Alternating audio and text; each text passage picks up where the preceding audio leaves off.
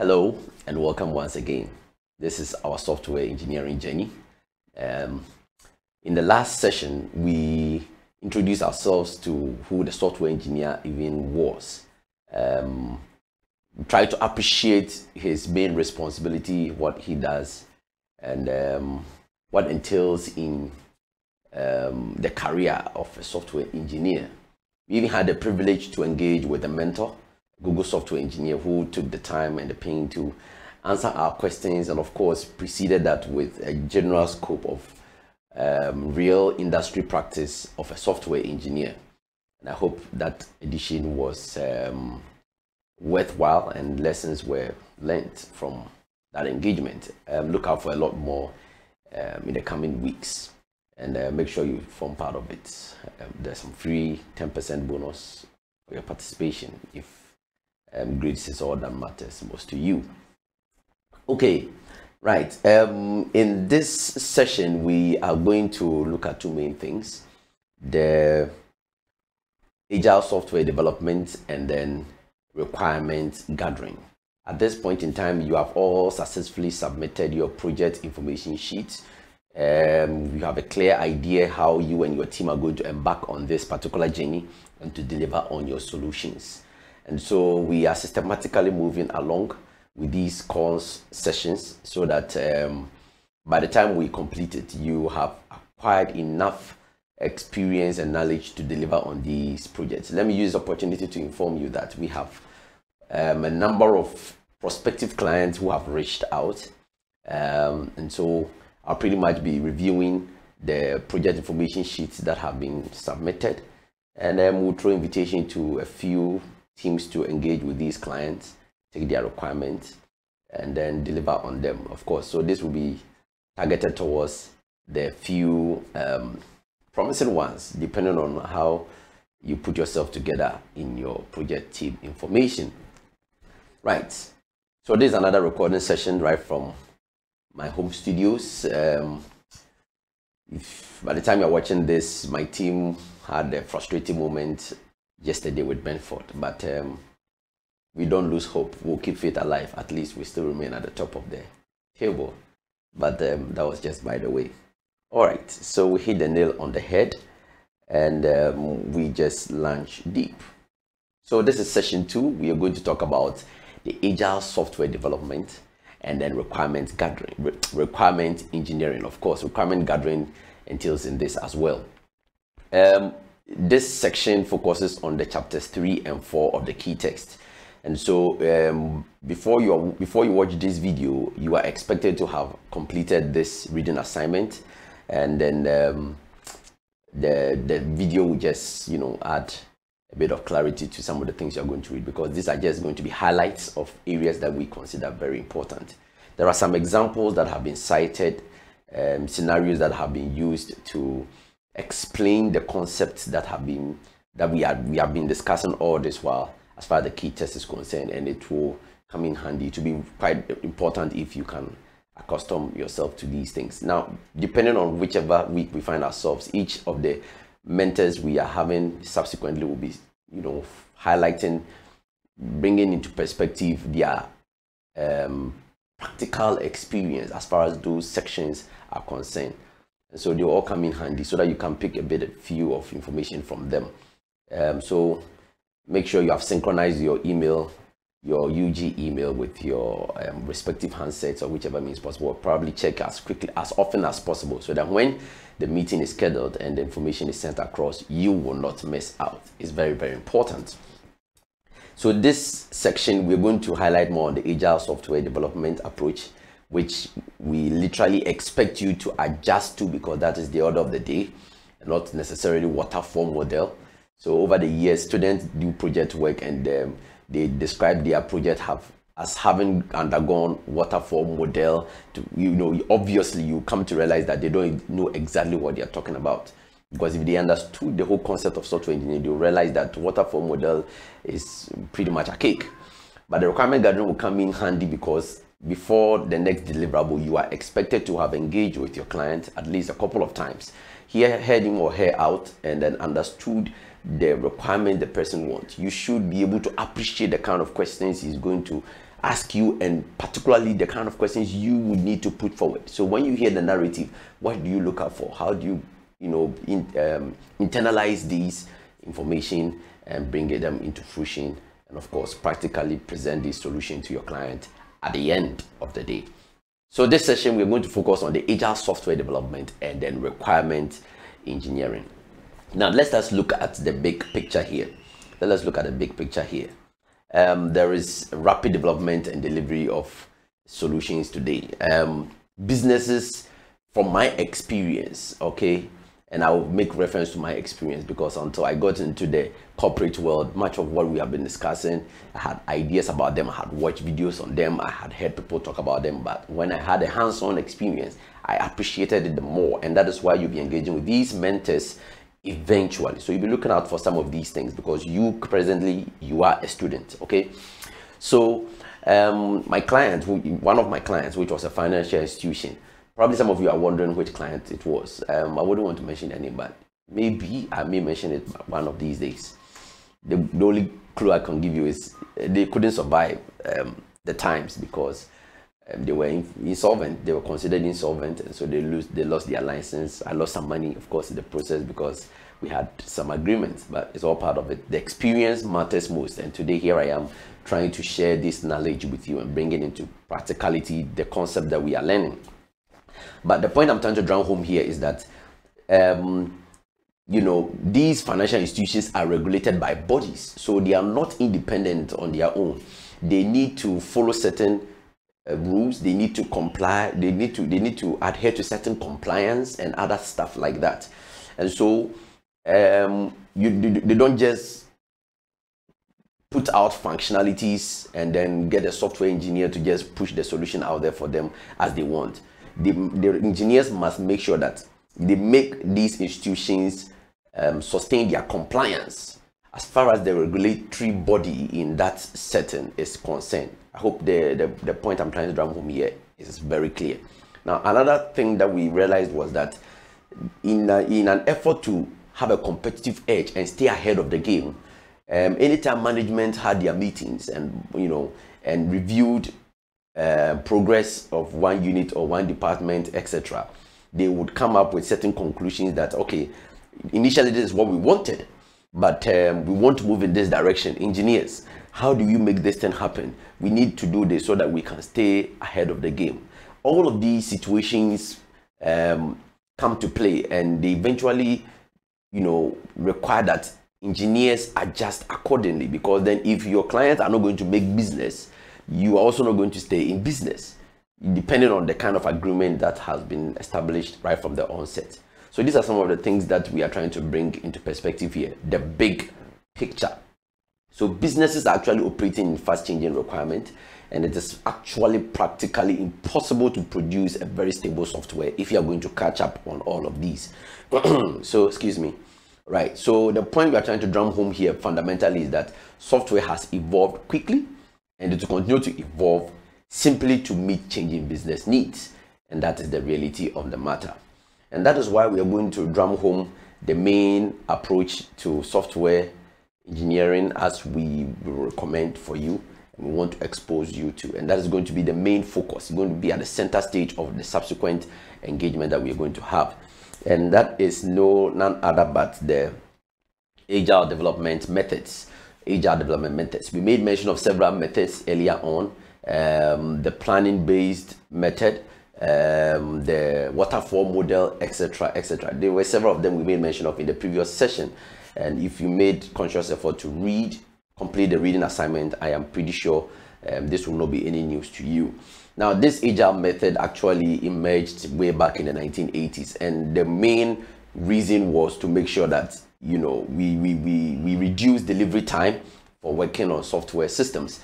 Because if you're going to follow the waterfall model, the fact of the matter is that you're going to literally spend so much time to accomplish one stage, get it over and done with, move to the other stage. By the time you get to even the fourth stage, a lot of things might have changed, and we may have to go back to the beginning and start afresh. Several constraints, and of course, by the time the whole solution is ready, even for clients to take hold of it and utilize it, a whole lot of time and money is gone and wasted.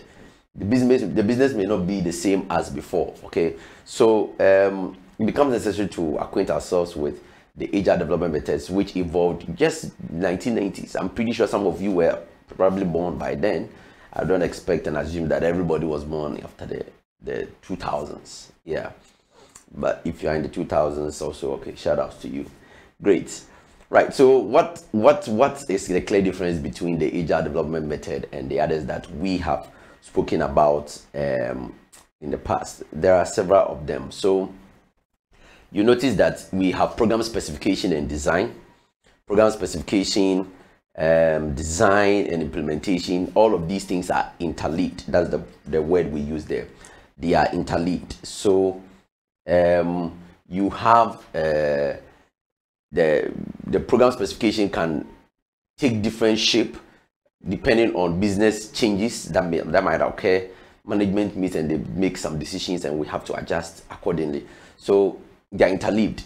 Design, we probably would have been on the design phase, but then due to one event or the other, we may have to go back to the program specification again to make some adjustments. We may even be at the implementation stage and we may have to go and tweak some few things in the design phase. So there's a back and forth in this whole exercise as far as the Agile development method is concerned, and that is why we refer to it as interleaved. Okay, so you take notice of that. So in a sense, we are saying that the solution, eventually the software is engineered in series of frequent versions and increments. So if you have been very observant, you realize that most of the applications we have on Play Store and so on and so forth, you are required to even update your application over a period of time. Even the operating systems have fallen victims to this kind of scenario, and it's not going to change tomorrow or change today. It's going to keep on changing, and we all have to just adjust. And that's why we have to psych you up rightly so that you be in the right frame of mind to adjust and accustom to the demands of the corporate world as far as software engineers are concerned. So the point I'm trying to drive home is you realize that Microsoft will give you a version of its operating system, Windows 10 version, so Windows this version. So those of you using the MacBook, we had Catalina some time ago. Today we are talking about Big Sur. Even that one we have version 1 point something, and then version 1. That sequence and series. I'm pretty sure I'm making it a bit more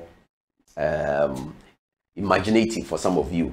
So that is the whole point. If we talk about Agile development methods, we are literally going to deliver these solutions in frequent versions or probably in increments. Increments here means that's why we're using or. They are never the same, versions or increments, because some of your clients are making so much demands of you.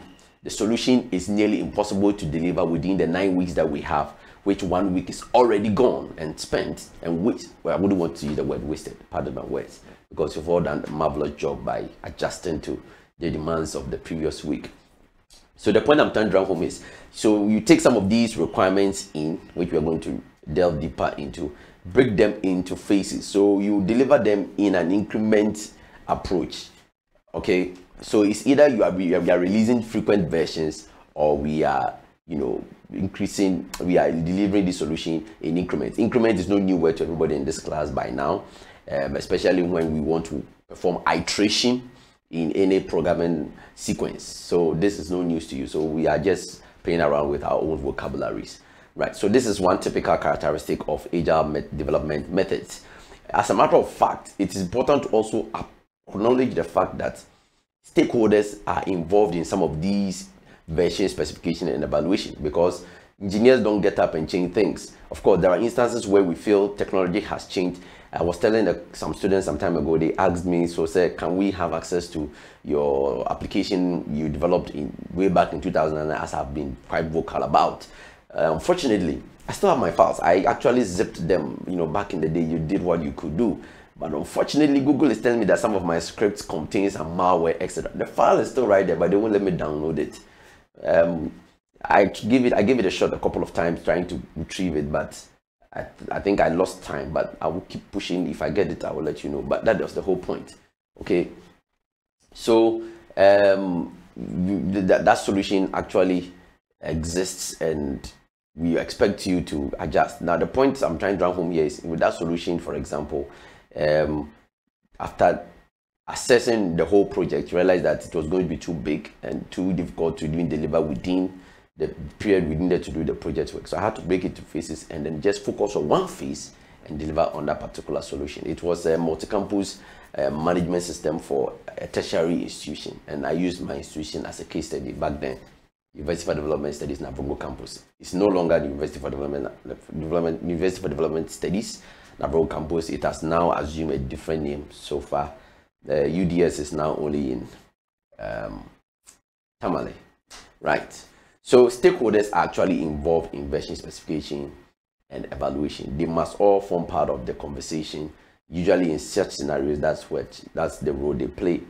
Such solutions also get extensive tool support, and so where they don't exist, developers must put in place testing tools so that when we are delivering it in versions or in increments, we use this to support the development. We do and we run it against the test, we get some results and we move on. I told you some time ago, if I were teaching your programming courses, I probably would have put together some codes, testing codes, so that when you submit your work to GitHub or the GitHub Classroom, to run against the test to confirm, and then of course go ahead and grade accordingly. So that is one characteristic of Agile development methods. If anybody says he's developing a solution and using the Agile method, and there are no automated testing tools or testing tools, that person is lying. Probably doing something else. He doesn't even know what is going on.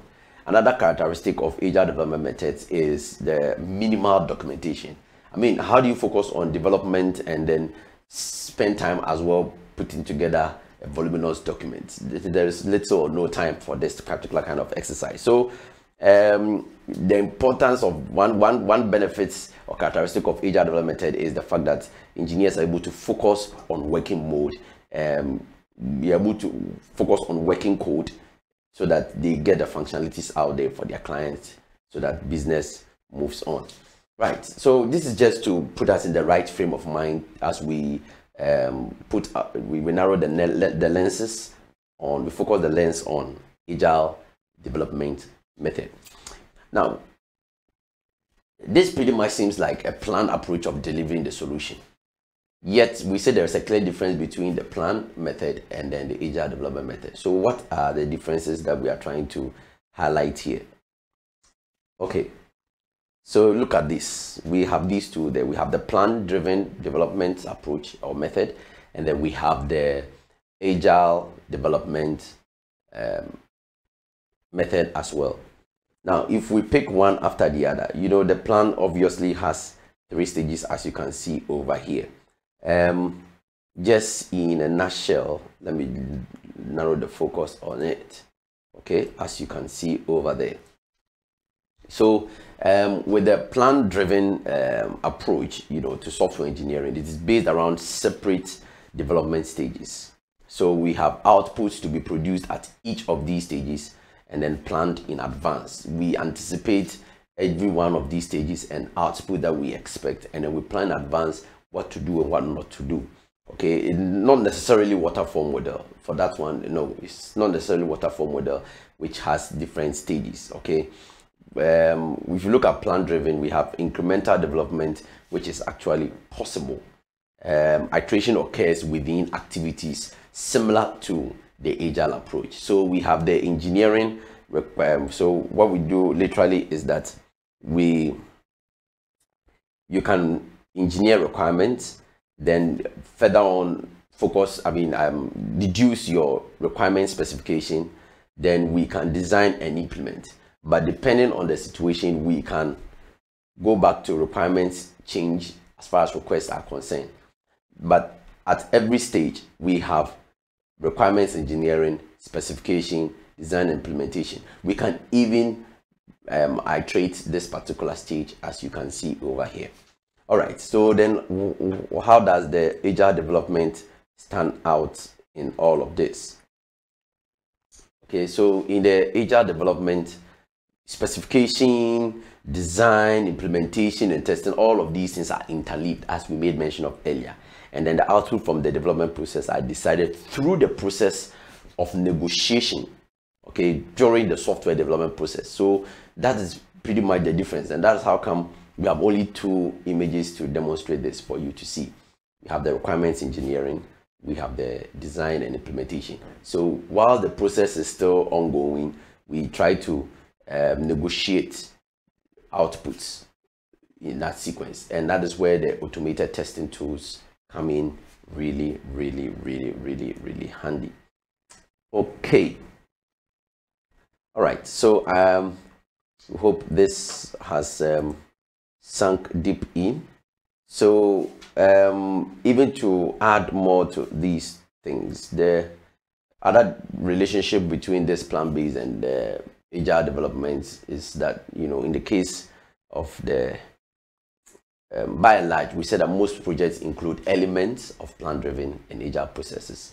The fact that we have clear distinctions between them does not mean we don't use them.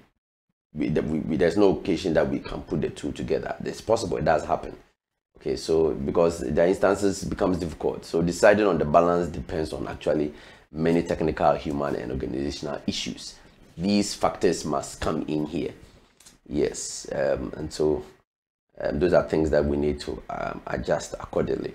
So let's talk more about the agile methods now that we have put the plan-based sideways.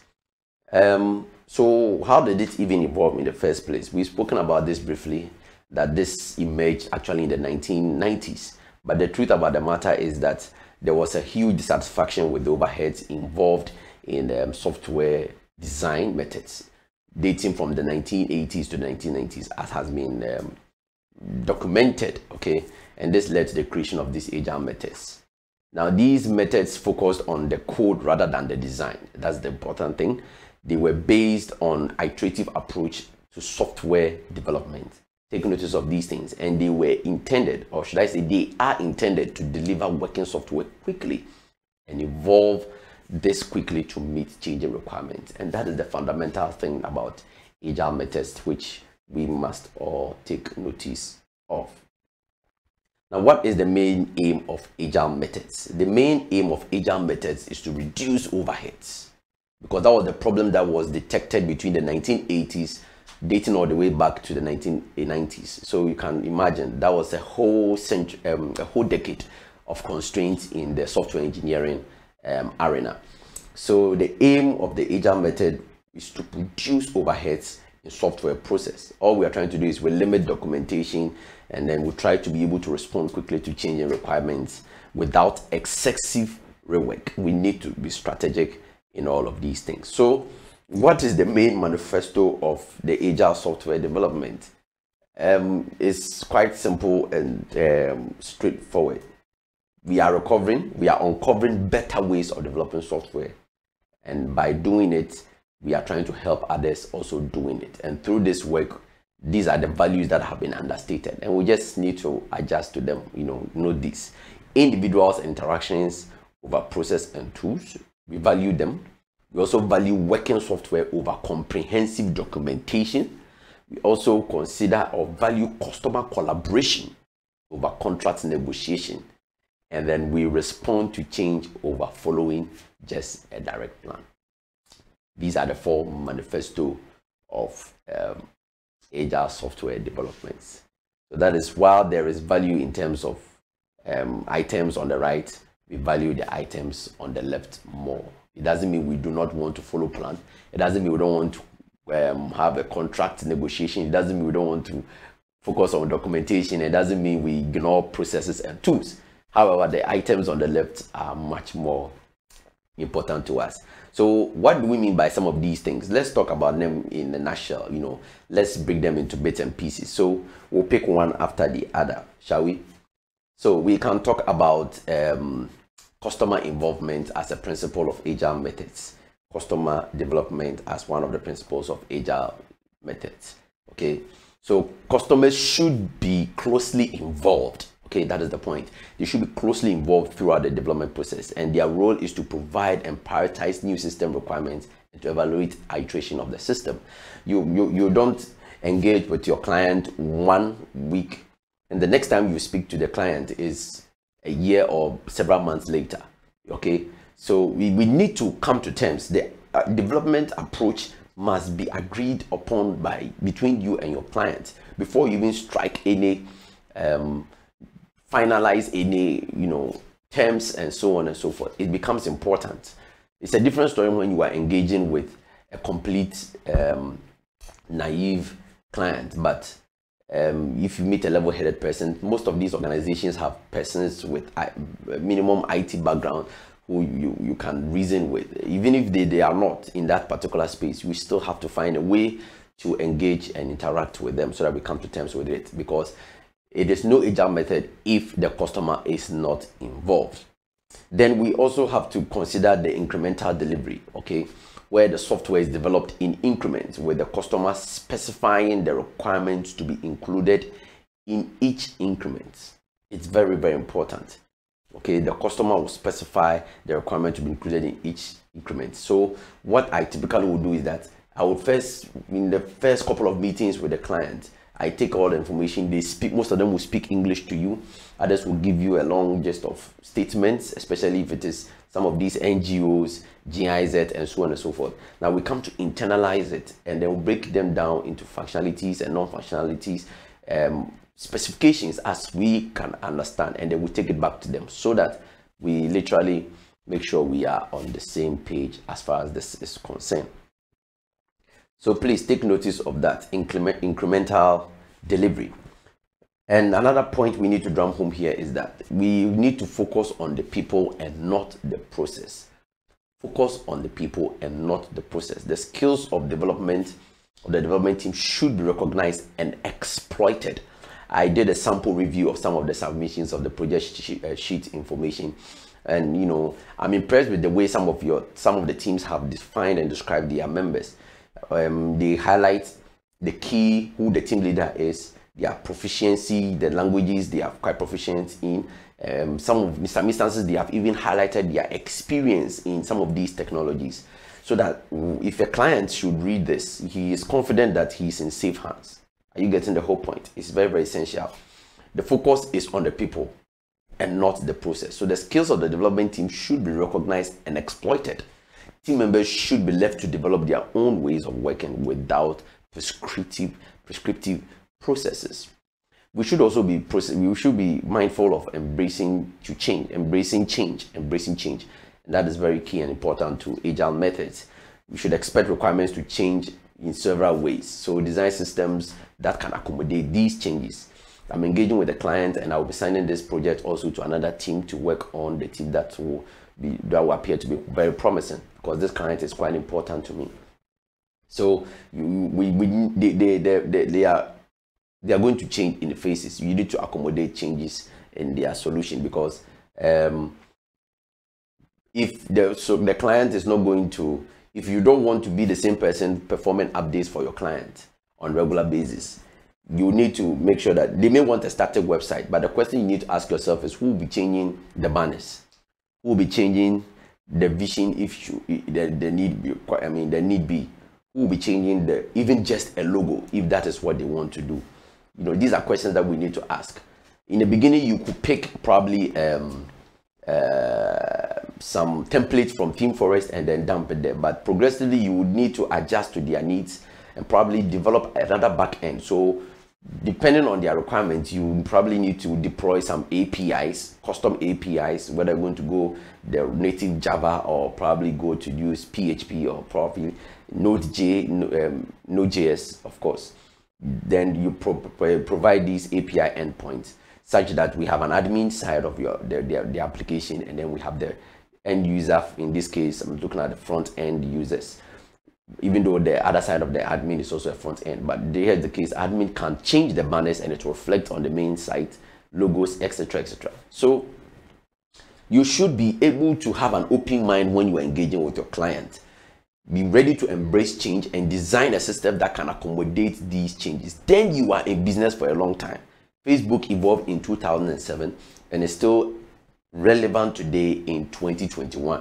YouTube is not the same YouTube as it was years ago when it started, but it's still relevant now. the face of it is not the same as you see. Even just yesterday and today, Facebook has added a tile. It looks like Google, so that when you go there, you have access to all the settings and the tools that you want. So it has those dot dot dot dot. The color code is just quite different, but these are things that they have put in place so that there's a progressive accommodation of changes as and when they need be. You can also not proceed with Agile method without maintaining simplicity. Focus on simplicity in both the software being developed and in development process. Wherever possible, we say that actively work to eliminate the complexity from the system. Stay as simple as possible, stay as clean as possible, but of course, make your application appealing. So what is the applicability of some of these things that we are talking about? How realistic is these Agile methods that we are talking about? Now, the applicability here is that product development, where a software company is developing a small or medium product, this becomes relevant, and we can use the Agile method to deliver on this. Custom system development within an organization, where there is a clear commitment for the customer to become involved in the development process, and where there are not a lot of external rules, back and forth with regulations that can affect software. Agile method can sit in there perfectly.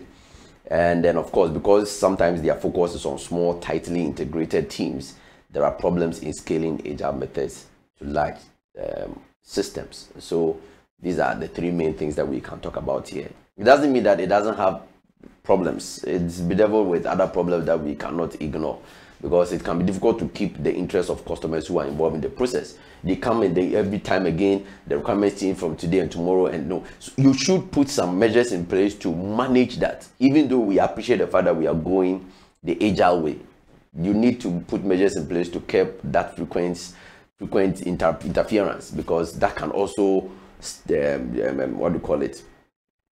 affect progress, timely delivery.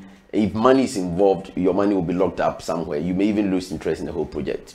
Another problem here is that team members may be unsuited to the intense involvement that characterizes Agile methods. I have not gone through all the teams that have been put together yet, but this is a possibility. You may not have the right set of team to deliver on these. Somebody was asking me before this lesson, say, are we going to develop mobile apps? Are we going to develop websites? Like, hello, your client will determine what you do. Some of you may have to even get on new knowledge curve, go and learn some new technologies and implement a few things here and there. But we assume that having taken the programming fundamentals, you are in a better position now to deliver on some of these things. And I mean, that's the whole point of the knowledge you are acquiring in the lecture room. If that's not it, then what else? So that is one problem we need to be aware of. Another situation is when we have to prioritize changes. It can be really difficult, okay, when you have multiple stakeholders. Prioritizing changes can be very, very daunting. You will not know until you have experienced it, and I don't know whether either of you or teams are going to face that situation, but let's wait and see. Another problem is maintaining simplicity, and this will require extra work. Behind the scenes, a lot of things might have happened, but on the face of it, it may look as simple as anything. But yeah, it's not easy maintaining simplicity as far as Agile method approach is concerned. Contracts may be a problem, and that is another issue we need to drum home, because as with other approaches to iterative development, contracts may be a problem. Like I said, depending on the way you allow room for frequent interference here and there, you could be losing money on the side, but you have to adjust, because if you don't complete, we don't deliver, we will not pay this. If you don't get through, we will not pay this. It has to be experienced even better. So contracts may actually be a problem as with other approaches to iterative development, and that we need to make mention of. We cannot talk about Agile methods and ignore one very important topic, and we refer to that topic as the extreme programming. Extreme programming.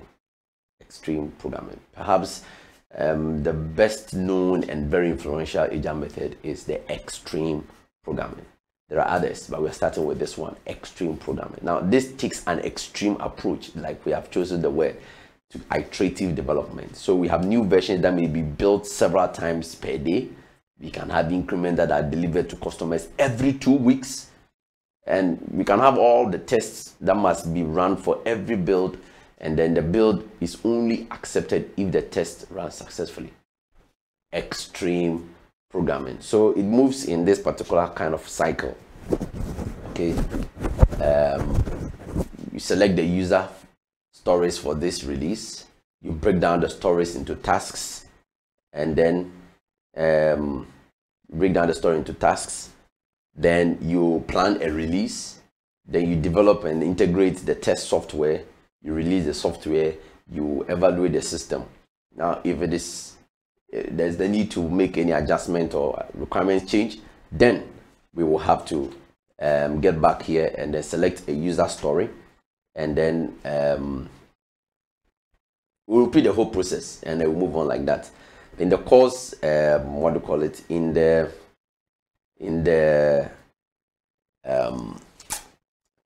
the course project documentation I've given you, some of these key terms I have provided links for you to go and read more on them. User stories, etc., etc. If you read the key text too, you will be acquainted enough with what you need to know and what next steps to actually take. So let's look at a typical example of, not just an example, let's see how extreme, programming supports Agile principles. And it will become necessary to look into that as well.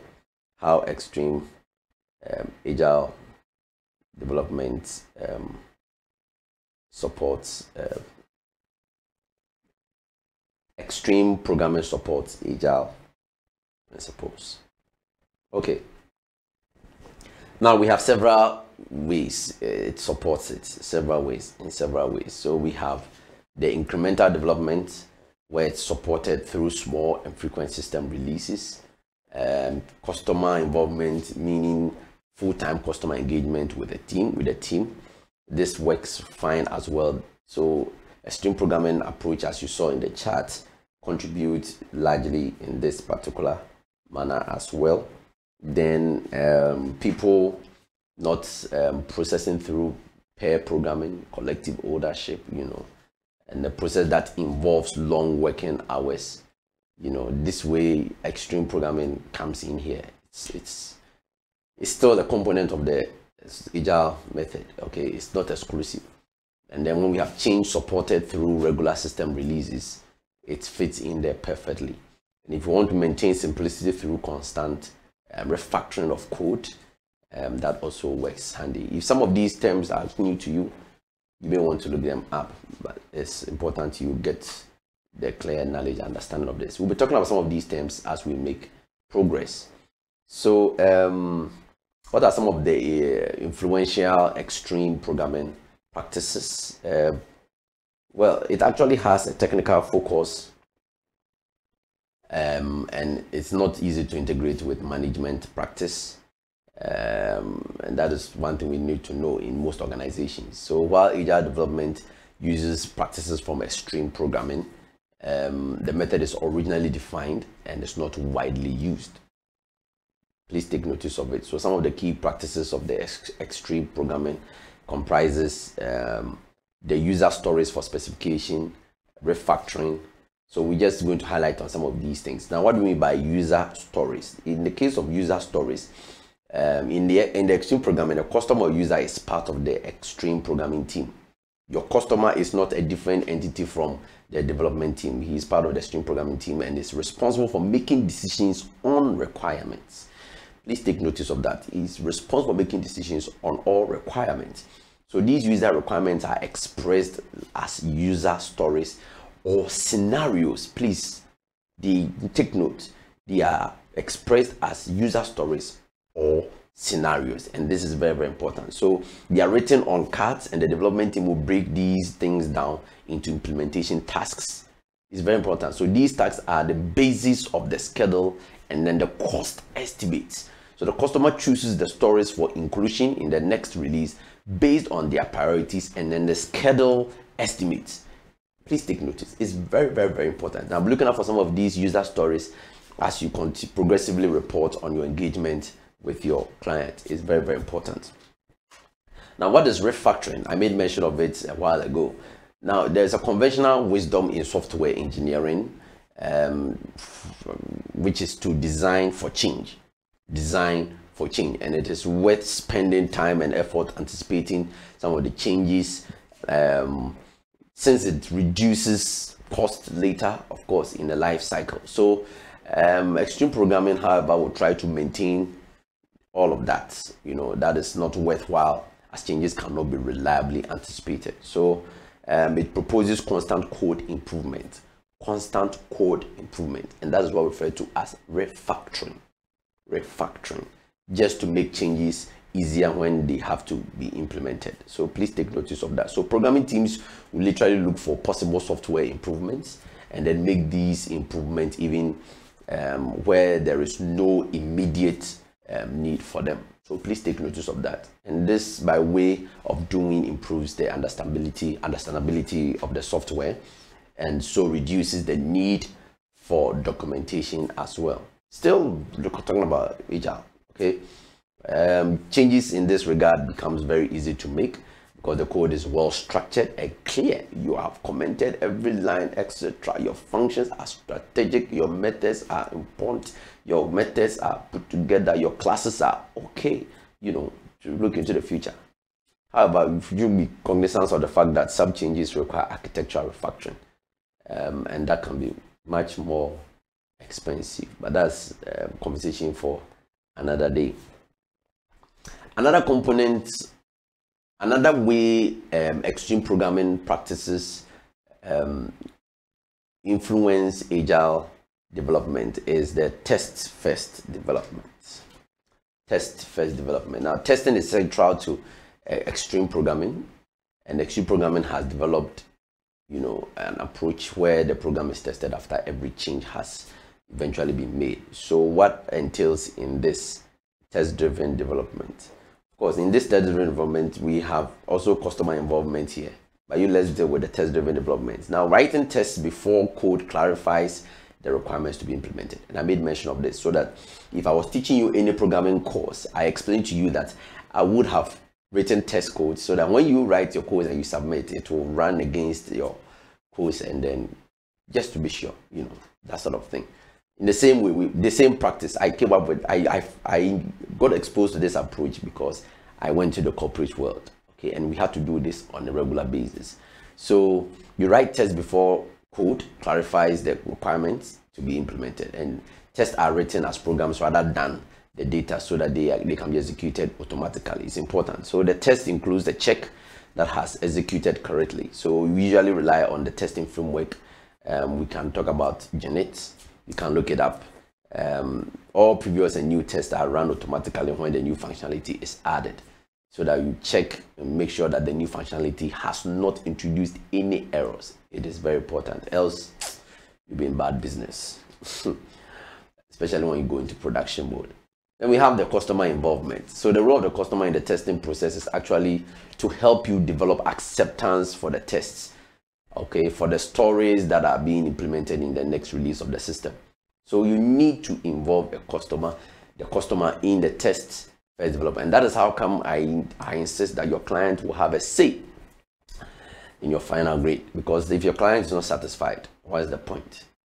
Okay, so the customer who is part of the team writes the test as development process, and all new code is therefore validated to ensure that this is what the customer needs. So I'm expecting that as you provide surveys per each weekly deliverable, I'll be expecting some team members rather writing the tests for the project you're embarking on, and so on and so forth. I'm not expecting one person, 2 people, 3, or just 4 people out of 7 to be the ones producing this solution.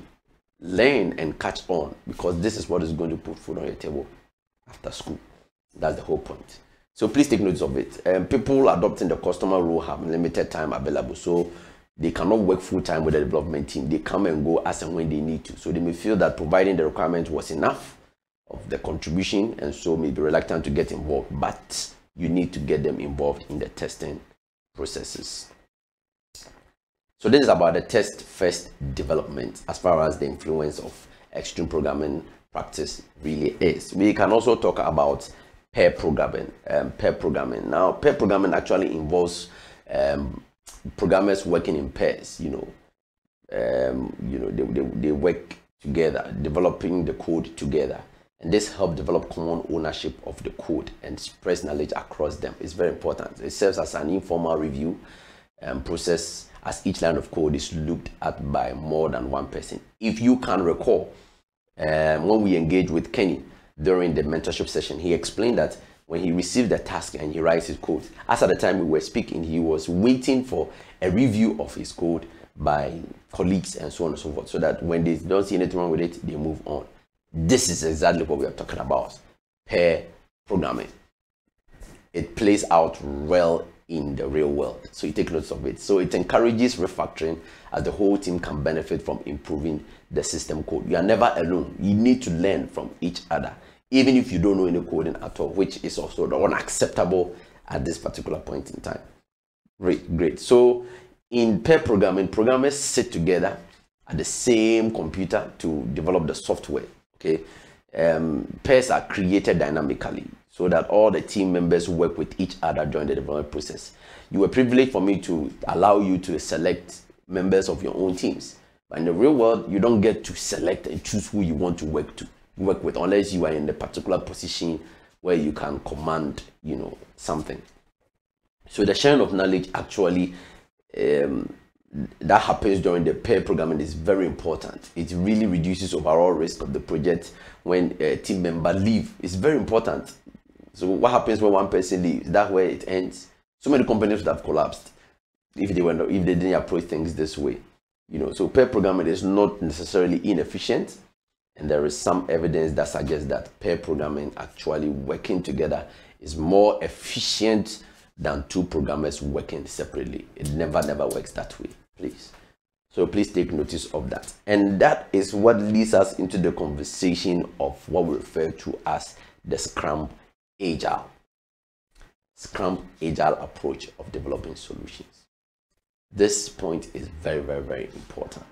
Now, this approach is a general Agile method, but it focuses on managing iterative development rather than specific Agile practices. So there are three phases in Scrum, three major phases. We have one, the initial phase, which is an outline of the planning phase, where you establish the general objectives for the project and then design the software architecture. Then we have the sprint cycles. And so you would notice that in your course projects, there are about 3 or 4 sprints weekly, which I will expect you to deliver on certain things progressively on whatever you are delivering for your clients. So we have the series of sprint cycles where each cycle develops an increment of the system, So we don't expect you at every stage of the sprint to be at the same level as you move further.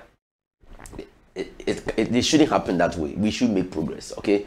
So the project closure will climax it all, where we wrap up the project and then complete all the required documentation, such as the system help frames and the user manuals, and access the lessons learned from the project. So this is what the Scrum all requires. So if you listen to this conversation, you will notice that that is exactly what we have put together, and I'm expecting from you, because then at the end of the day, you must also provide manual for your client in the long run. So by way of diagram, is something pretty simple. Okay, so we have an outline planning.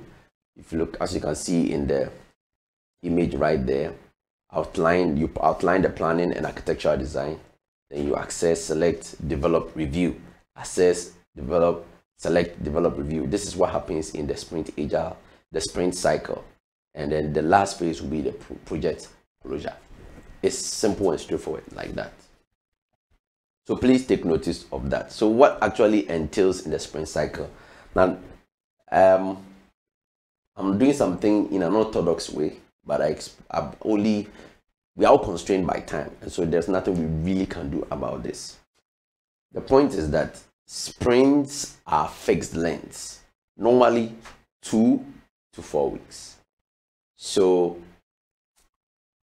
in the real world, sprints are just every 2 weeks, or 3 or 4 weeks.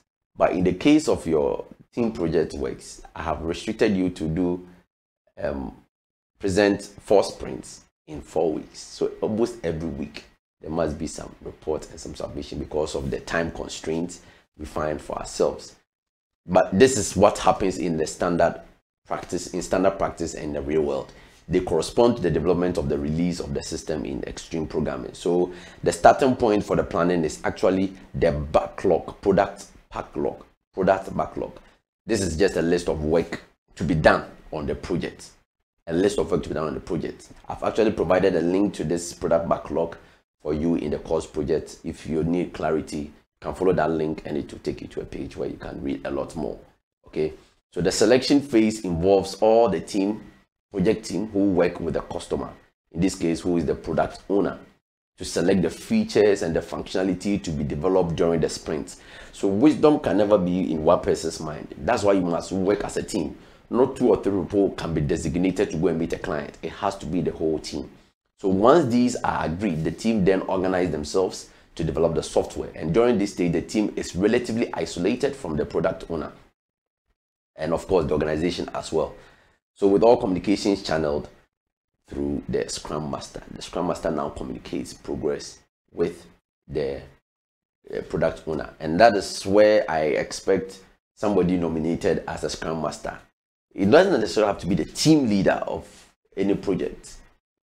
Okay, but somebody can double up for those 2 processes. So the role actually of a Scrum Master is to literally protect the development team from external distractions. I play that role significantly with my team so that you don't get anybody from my organization coming to request for one thing or one other. No, you don't. It doesn't work that way. Okay, so you must understand your roles and your positions in that particular regard. However, you maintain your sprints engagement and get the best out of your team and get the result that is needed.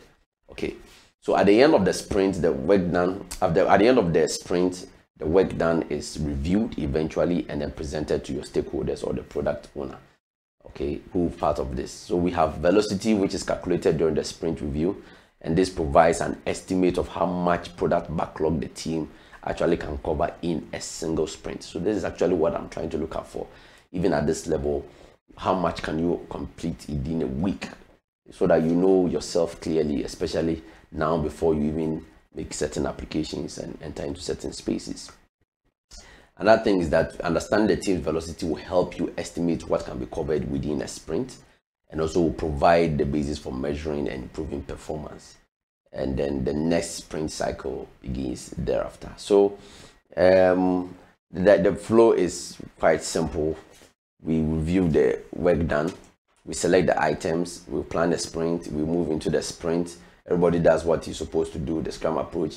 Then there's a sprint review again. Then we'll go back again. So we have the product backlog playing a role here. Then we have the sprint backlog also playing another role here. And then potentially shippable software. Probably after that particular last sprint, we don't need to go and review another sprint again. We just deploy this because that is the stage we find ourselves. Great. So the Scrum Master there, he is very important. Allow me to use the there. Okay, he's a facilitator who actually arranges short daily meetings, what we refer to as the daily scrums. So he tracks the product, the backlog of work to be done, the records decision, the measures progress. He measures progress against the backlog and then communicates with the product owner and then the management outside of the team. Okay, you should understand when you form part of a team like this in the real world or in the industry, but that is literally what we do. Then the whole team will now attend daily scrums where all the team members share information, describe their progress since the last meeting, the problems that have arisen and what is planned for the following day. You tell us your challenges. It becomes frustrating when after a series of sprints, a developer is still at the same stage. You may be served with a second orders if that becomes the situation. So please take notice of that. So what are the advantages of Scrum Agile approach of getting things done? And the product is broken down into sets of manageable and understandable chunks. So it's easier to manage them than looking at the big picture. Unstable requirements do not hold up progress of the project, because we have broken them into chunks, and events can still happen even one is holding us now at another end. The whole team also have the visibility of everything, and consistently, consequently we have team communication improving. Okay, so we know which stage we are at every point in time. Another benefit here is that customers see on-time delivery of increments, and also gain feedback on how the product actually works, because they are there with you. Somebody's communicating almost on regular basis to them. And there must be trust between the customers and the developers that must be established. And Scrum establishes this this concept really well. That positive culture is created, and everyone expects the project to be done within a particular point in time. Right, so how do we scale Agile methods? How do we scale Agile methods? Agile methods actually have proved to be successful for small and medium-sized projects that can be developed by small co-located teams. We say that it's sometimes argued that the success of these methods comes because of improved communications, which is possible when everyone is working together. Yes, that point is very true. But scaling up Agile methods involve actually changing these to cope with larger and longer projects where there are multiple development teams. Especially in these times that we're experiencing COVID, these teams perhaps are even working in different locations. So what do we do? How do we get around this particular situation? There are two perspectives on scaling Agile methods. Either you scale up or you scale out. Either you scale up or you scale out. Now, using Agile methods for developing large software systems cannot be developed by a small team. No. If it's a large project, you can't do it with a small team. And for large system development, it is not possible to focus only on the code for the system. No, it's not possible. So you need to do more upfront design and system documentation.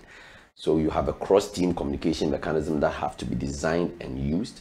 We should actually involve phone and video conferences between the team members, and then this has to be frequent, short electronic meetings where the teams will update each other on progress, and continuous integration where the whole system is built every time any developer checks in a change.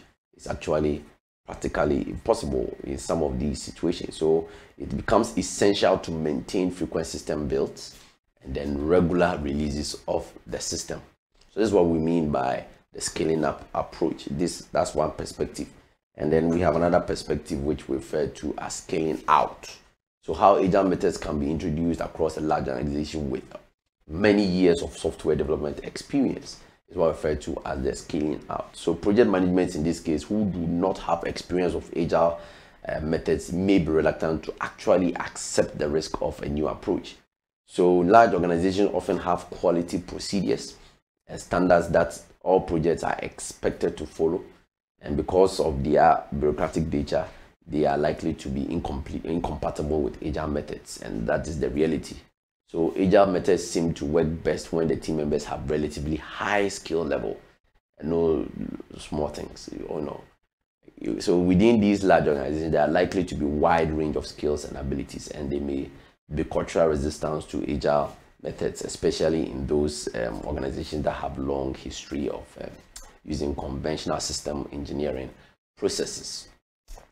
So this is just about the scaling out bit.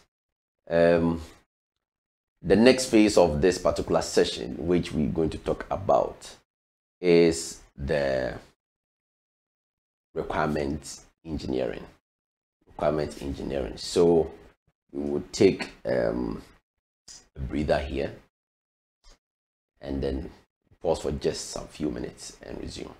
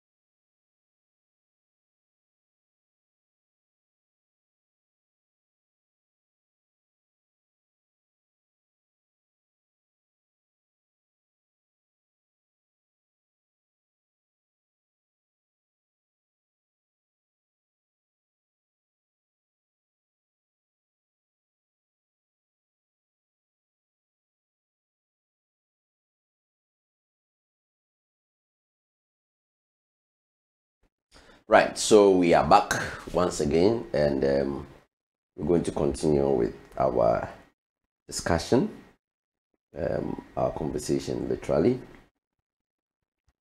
Okay, so we were talking about the Agile software. We're talking about the Agile development approach, okay, the Agile method. We've spoken about a whole lot of things, and that's at the center stage of this entire session that we're going to have. Journey through this whole software engineering thing. Excuse me. All right. Now we're going to focus on requirements engineering. This is going to be quite short, and we're going to get through this as quickly as possible. Requirements engineering, and this is important. It's important you cover this before you even engage with your client.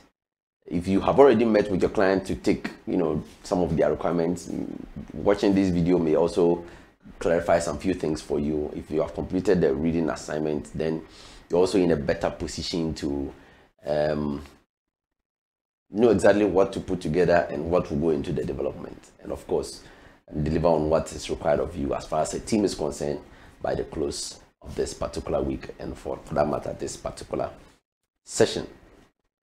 Okay, so let's look at the big picture here, shall we? Requirements engineering is actually the process of establishing the services that the customer requires from the system and the constraints under which it operates and is developed. Okay, this is very, very important. Okay, the requirements themselves are descriptions of the systems. They are descriptions of the systems. We try to appreciate what the systems really are, the constraints that are generated during these requirements engineering processes. So they may range from high-level abstract statements of a service or of a system constraint to a detailed mathematical functional specification. As much as possible, requirements should describe the system, what the system should actually do, but not how it should do it. Please take note of that statement. As much as possible, requirements should describe what the system should do, but not how it should do it. We'll let you know why as we make progress. Now, there are two kinds of requirements based on the intended purpose and target audience in the concept of requirements engineering. We have the user requirements, and then we have the system requirements. These are two kinds of requirements, and they are based on the intended purposes and target audience as far as the solution is concerned. You should be able to distinguish between your user requirements during the requirements engineering and then what your system requirements really are. So when you have high-level abstract requirements written as statements in a natural language, when they have diagrams of what services the system is even expected to provide to the system users, and then the constraints under which these must operate, then you are focusing on user requirements. But when you are focusing on system requirement, then we are looking at a detailed description of what the system should do, including the software system's functions, services, operational constraints. These three things are very, very essential to system requirements. You need to note and obtain this information as you interact with your clients. So the system requirements document, which sometimes is called a functional specification, should define exactly what is to be implemented. It should define it clearly and succinctly and vividly, of course. Okay, it may be part of the contract between the system buyer and then the software developers, but we should be on the same page as far as that is concerned. So by this, we can talk about the classes of requirements. The classes of requirements.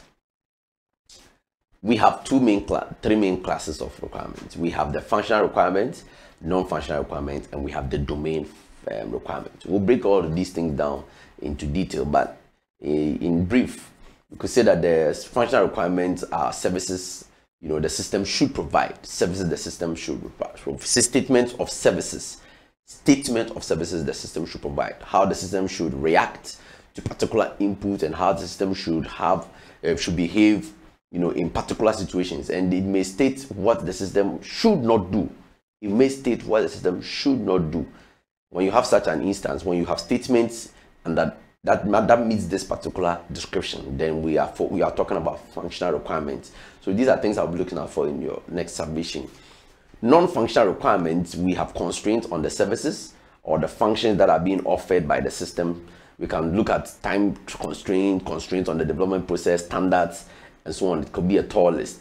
Okay, these apply to the system as a whole rather than individual features or services. So clearly there is a difference between the functional requirements and then the non-functional requirements.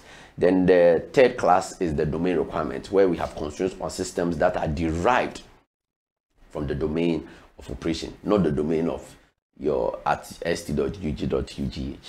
I hope that point is made clear. So let's break them down, into bits and pieces so that we appreciate this even more. Like we said, they describe functionality. Functional requirements largely describe functionality or system services. Okay, statement of services. We made mention of that. So they depend on the type of software that the expected users, and then the type of systems where the software is actually going to be used. So we can have functional user requirements. Functional user requirements. Don't forget, we said that the requirements engineering, there are two main types, but they are based on the intended use of the software and then the audience. And then we had the user requirements, and then we had the system requirements. Now, these ones we just mentioned, the functional, non-functional domain, they are what we refer to as the what name did we even call them? We said they are classes. Sorry about that. Classes of these requirements engineering approaches. But as we make progress, you could have functional user requirements. We could have functional system requirements. So this is a combination of the types of the requirements that we can talk about, and then being qualified by the classes under which they fall. So don't miss them. So we can have functional user requirements that may be high level statements of what the system should do, and then we can also have the functional system requirements as to what should the system services should literally entail. When we talk about functional requirements, we have problems that arise when requirements are not precisely stated. If they are not precisely stated, there are issues that evolve out of this. We have ambiguous requirements that may be interpreted in different ways by developers, and users. And in principle, requirements should be both complete and consistent. It must be complete and consistent. So when we say it's complete, it should include descriptions of all facilities that are required. You need details. We need the bedrock of everything that you want us to do, so that we ladder on from there. So it's very, very important, and we must stay consistent. There should be no conflicts or contradictions in the descriptions of the system facilities. It is very, very, very important. There should be no contradiction. So you must stay consistent. So in practice, it is impossible to produce a complete and consistent requirement document. Even though we have this standard, we are saying that in practice it is impossible to make that happen. But yes, we still have to talk about it. Now, we've made mention of the non-functional requirements class. We can talk about reliability, response time, storage requirements. These are non-functional requirements, that define the system properties and constraints. We have constraints that are input and output device compatibilities. That has to do with that. We have ones that has to do with system representations, and so on and so forth. We can have process requirement that may also be specified, mandating a particular integrated development environment to be used, a programming language of choice, or maybe some development method.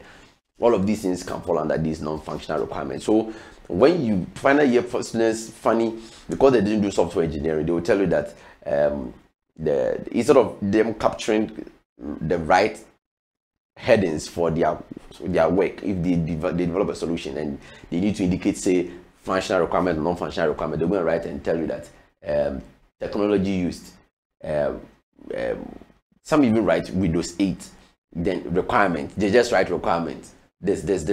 There you clearly know that this person did not do software engineering. And funny enough, all my project students, none of them studied software engineering during their academic journey. Of course, they are all IT students. But of course, the trend has changed. It used to be only CS students, but now you guys in DCIT, whether IT or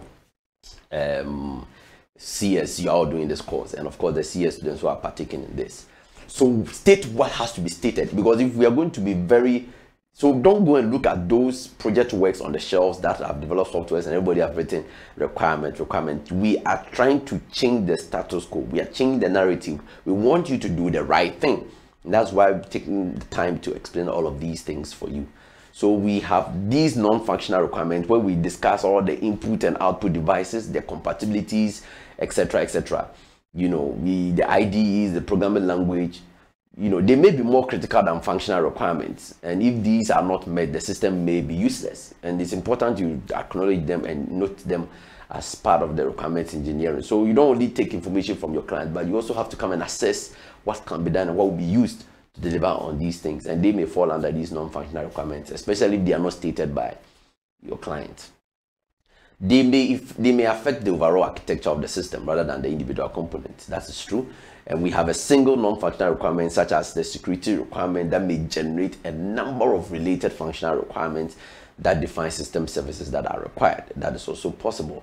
And this may also generate requirements that restrict existing requirements. So we should have an open mind to this. And that is how come we have this chart here we have used to, we are trying to use to explain this whole concept and conversation that we are trying to generate right here. So we have those non-functional requirements, which can be further broken down into product requirements, organizational requirements, and external requirements.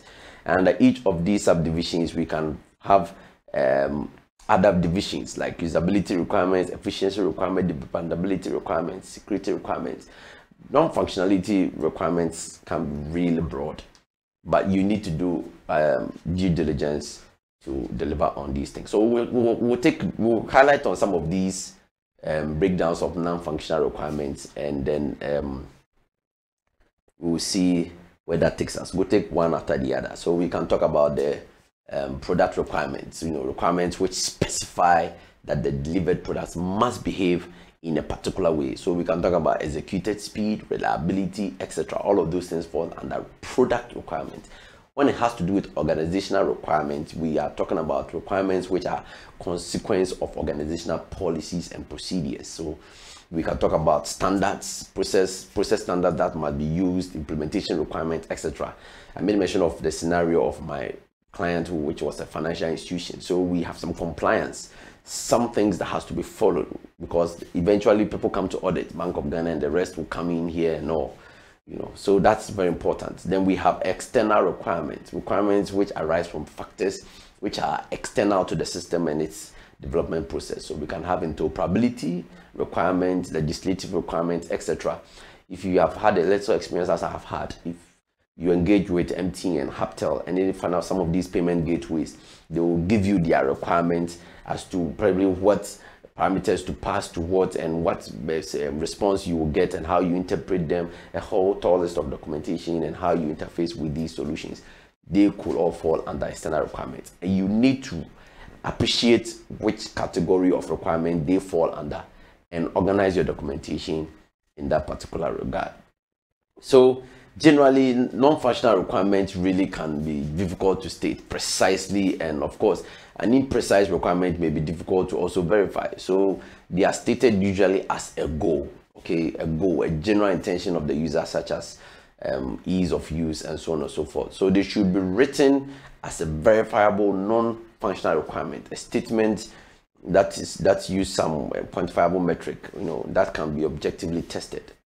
So that once it's a goal, you know that you can, as a developer, you can use that to convey your intentions for a system user. So non-functional requirements are very, very important. They are very, very important to be acknowledged. The third on the bill is the domain requirements. The domain requirement. Now, the system's operational domain imposes requirements on the system. Domain requirements may be new functional and non-functional requirements, you know, constraint on existing requirements, or sometimes even they define specific computation. So if domain requirements are not satisfied, okay, then the system may be unworkable. That's as simple as that. So we have two main problems with domain requirements. We have the understandability and then the implicitness. Take note of these words: understandability and implicitness.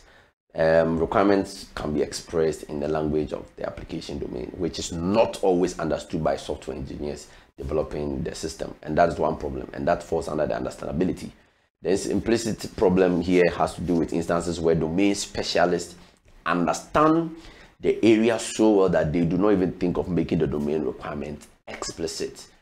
And that is another unfortunate position that we can find ourselves. But in a nutshell, these are the three main things: functional, non-functional, and then the domain requirements, classes of requirements engineering. Please take notice of that. So what entails in the process? Let's look at the process.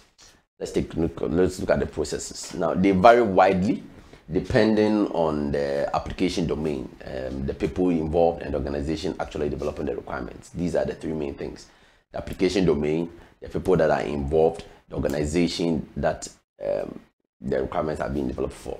So in practice, requirements engineering is an iterative process. It's not iterative only in coding, but the process in itself is an iterative one. So we follow some generic activities that interleaves each other. And the first of them is elicitation.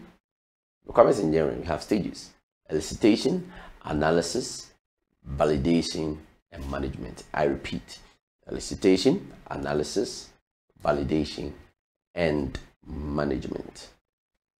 The elicitation analysis actually is one stage where software engineers work with a range of system stakeholders, simply to find out about the application, the services that the system should provide, the required system performance, the hardware constraints, other systems, etc. So what are the stages of this elicitation analysis? The first one, we have the requirements discovery. Now interacting with your stakeholders to discover their requirements. The domain requirements are also discovered actually at this particular stage. So it's important you try to discover the requirements. So that's the requirement discovery. That's why you interact with your stakeholders or your clients. We have the requirement classification organization. So you group related requirements and organize them into coherent clusters.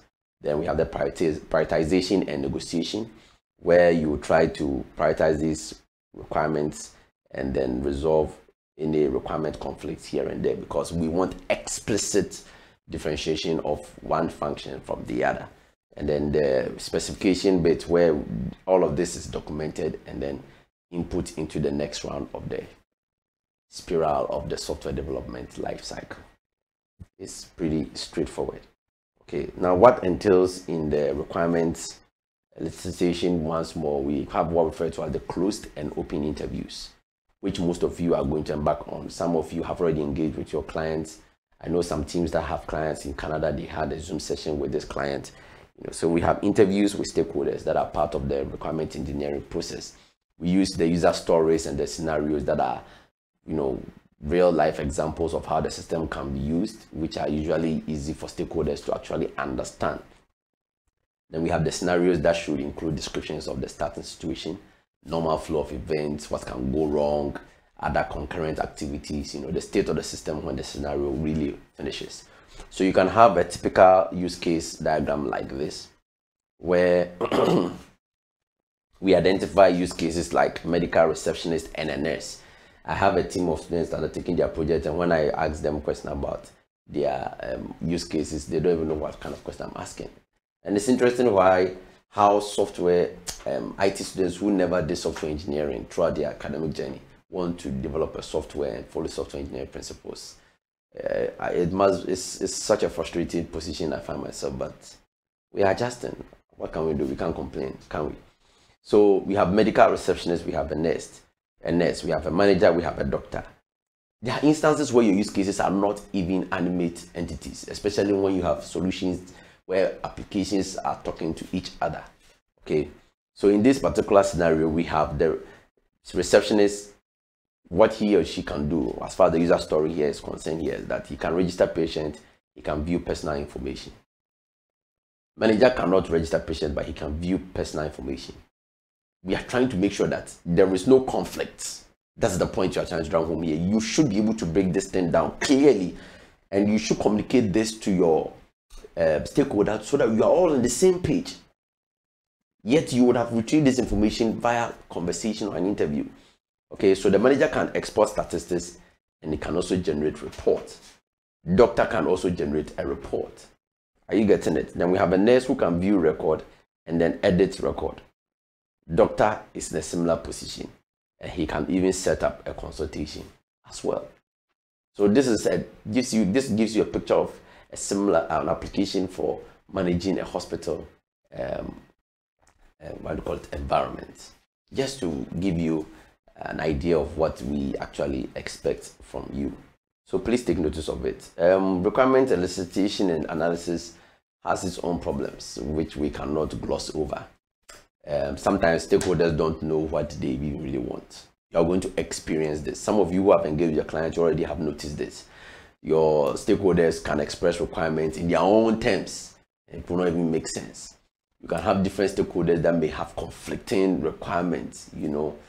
Yes, that is also there. You meet them. You can also have organizational and political factors that may influence system requirements. I'm telling you, I know firsthand about that bit. And most of my colleagues in the department will attest to that. And we have requirements that change during analysis process. Today he's saying the next day he's saying another thing. We've not even hit the ground running yet. And instances where you have new stakeholders that may emerge, and then the business environment that could also possibly change.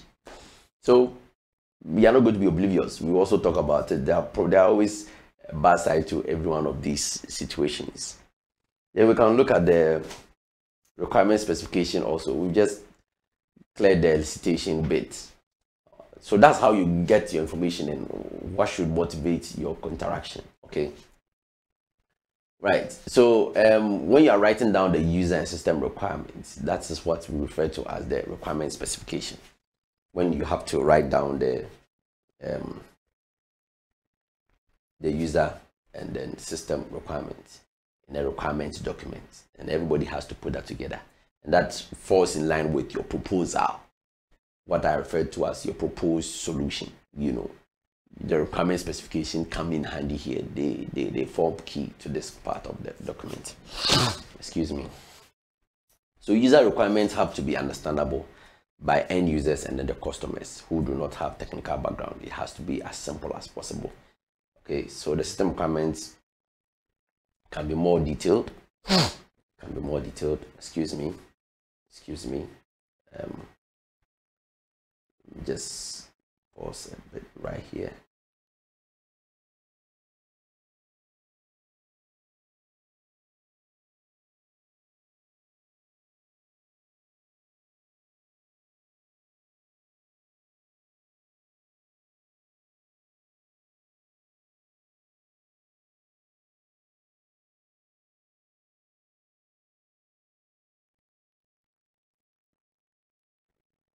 Sorry about that momentarily break. The nose was trying to misbehave, and this is a live recording, unedited, uncut, going to be shared right as you see it.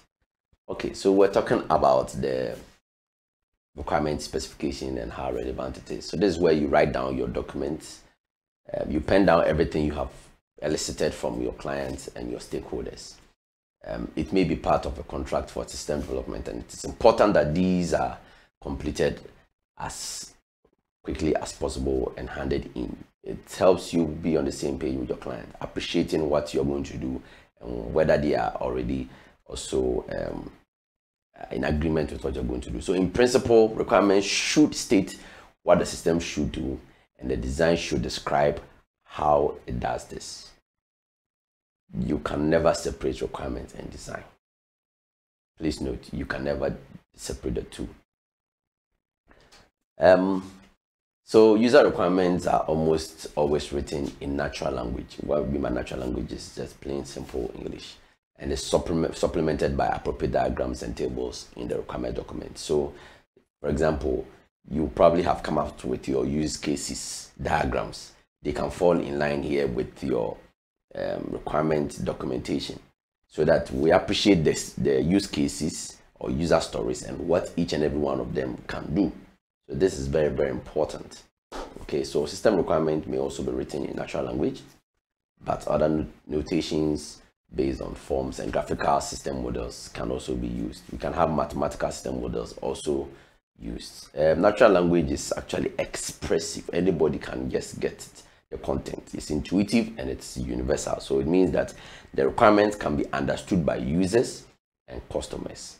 You should probably go with the structured natural language, which is a way of writing system requirements where the freedom of requirements writer is actually limited and all requirements are written in a very standard way. So the approach maintains most of the expressiveness and understandability of a natural language, but it ensures that there is some form of uniformity that is imposed on the specification. Okay, so that's just to bring into perspective the natural language point that we raised earlier. Then after you have cleared the elicitation and the specification, you now go to validation, requirement validation. So this stage is concerned with demonstrating that the requirements that have been defined, the requirements define the system that the customer actually really wants.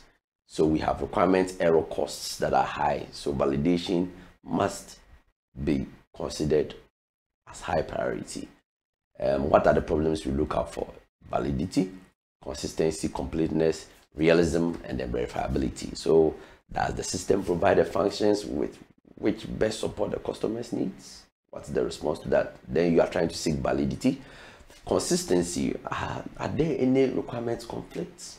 Then we have completeness, also where you ask yourself, are all the functions required by the customer included? Is there anything I've not left out? Then we have realism, where you can ask yourself, like, can the requirements be implemented, given available budget and technology? Is that also possible? And then can the requirements actually be checked? And at this stage, you are trying to verify the requirements. You have not even started developing this. You have not even started the designing and implementation, but you need to validate your requirements. So this comes into perspective, the kind of questions you would expect your client to ask of you, what you ask of him in that particular order as you have completed in the other assignment. I would probably give extra credit to those who would ask relevant questions in relation to their client's demand and not necessarily trying to copy and paste some answers they've seen online or rephrase and paraphrase and give them back to me without them not even knowing what they are doing. I won't endorse that. So what are some of the techniques of the requirements validation? What are some of the techniques? We have the requirements reviews, where we can have systematic manual analysis of the requirements. Okay, so we can have regular reviews that should be held while the requirement definitions are being formulated, taking into consideration all the questions that we asked before and others. So is the requirement realistically testable? Is the requirement properly understood? Is the origin of the requirement even clearly stated? Can the requirement be changed without a large impact on other requirements? These are questions we ask during these reviews. And then you can proceed by probably even getting out there some prototyping, using an executable model for system to check requirements. I've forgotten the name of this platform. It's online. We've had instances where students use that platform to create prototypes of whatever they want to do. Adobe has an application. I've forgotten the name, but Adobe has an application. You can use it to model your web apps, your mobile apps, and other solutions, and make them behave as if they are even functional. But it's just to get a prototype out there to be sure we know what we want. You consider all your colors, everything. You have designed graphics of what is expected. You and the client have come to terms with all of these interfaces. It's very, very essential. You don't just get down and start programming, and that becomes the goal of what you are trying to get out there. Then we can have the test case generation, developing the tests for requirements to check the testability. Right. Then we can talk about finally the requirements change. Requirements change. Now, requirements management is actually the process of managing changing requirements, during the requirement engineering process and system development. New requirements emerge usually as a system is being developed and after it has gone into use. Reasons why requirements change after the system development. Well, we have instances where the business and the technical environment of the system always change after installation, and you can't help it. There we have instances where people who pay for a system and the users of that system are really even the same people. So they are chatting with this, the next day you go back to the establishment and the organization is being headed by a different person with different expectations and goals. You have to adjust accordingly. And the last but not the least, we have instances where large systems usually have a diverse user community, varied numbers. I've been a victim of that in my past life in the corporate world, where the solution we wanted to build this, we wanted to be just one full-blown solution. However, when you go to each assembly to collect revenue, the approach of getting things that is different. So are you going to develop an application exclusively for each and every one of these? It doesn't work that way, but you have to adjust. In that case, we have a diverse, wide user community which have to adjust. So if you have many users having different requirements and priorities, that may also be conflicting or contradicting, and that may also necessitate requirement change. Okay, folks. Right, so this brings us to the end of our session 2. I hope you've heard a lot, you've read enough, you are psyched up to proceed accordingly. And so let's keep engaging, and I would love to know your opinion about this approach of lessons, where you have the convenience to watch the video at will at any point in time, watching this video from the link that is being shared from the YouTube. I don't mind, getting to know your comments in the comment section. Trying to make use of the little resource that I have available to me to manage the times and of course the class size that we are dealing with here. On that note, thanks for your attention and see you in the next session.